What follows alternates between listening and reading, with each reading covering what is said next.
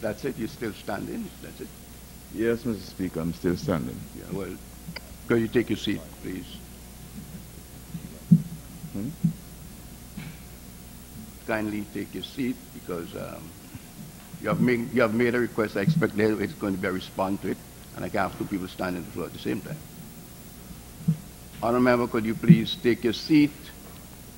Having made your request, I believe you expect a response. Could you kindly take your seat? Mr. Speaker, I wish the Prime Minister to indicate whether he will withdraw this bill. Honourable Member, I am requesting of you, as Speaker of this Honourable House, that you take your seat while the Prime Minister responds to this matter. As you are aware, we cannot have two persons speaking on the floor at the same time. So I am asking you to take your seat if this matter has to be addressed.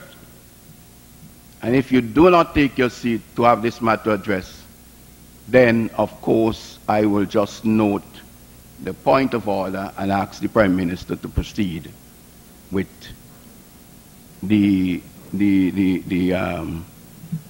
we'll just proceed with the motion as was moved on the bill. And failing to obey the authority of the Speaker, having asked you to sit down, if you do not, I would ask you to leave the chamber, the House of Assembly, immediately. I have pleaded with you, I have begged you, and I'm asking you to do so of your own will and volition, and if you do not do so, then I may ask a member to move a motion on that behalf, so that you may leave the House of Assembly.